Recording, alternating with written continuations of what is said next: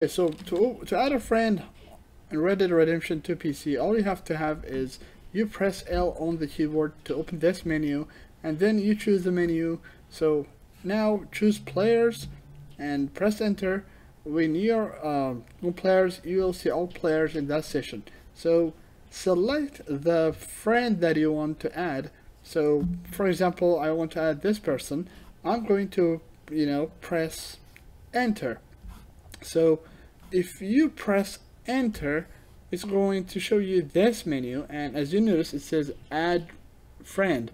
So if you just enter, it will open social club and it will send a request to that specific friend. So right now we have sent a request to that friend. Also now if you press home on the keyboard, so simply if you press home button, you will open social club. So I pressed it and my social club is here.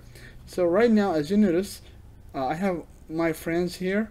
Now I can click on social, and then I can say look for find player, just click on it and then type the name of that player. So this is another way of looking for a specific player that you want to find. So I'm going to type in wheelchair, and let's see.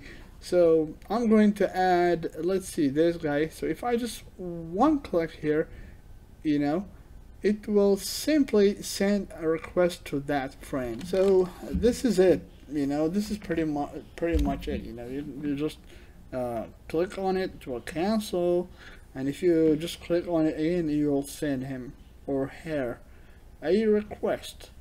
So this is the video on how to add a friend in Red Dead Redemption 2 PC.